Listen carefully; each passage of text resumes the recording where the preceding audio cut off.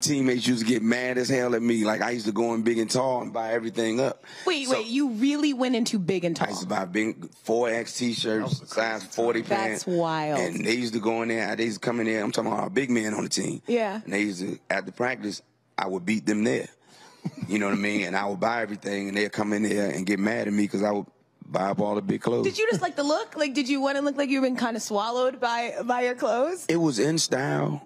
And then I was, you know, I had probably I had the little man complex because I always wanted the big old Rolls Royce and the biggest car, and you know what I mean. I was 165 then, so you know I wanted the biggest clothes. I didn't want to look smaller than everybody else. So I don't know. And it was a style back then. I don't know who I don't know. It was just the guys from my neighborhood used to dress like that, so I used to dress like that.